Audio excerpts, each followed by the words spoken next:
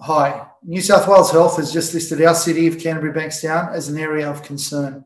I spoke with the Chief Health Officer this morning and the Health Minister to better understand what we can do as a community to help stop this spread of COVID. My message to you is simple. Please stay at home unless it is essential. Limit your movements. Like you, I have family and relatives I'd love to visit. My mum's currently in hospital, my dad's at home, and I can't see either of them. But right now isn't the time. Please stay at home. Please keep safe, not only for your loved ones, but for our entire community.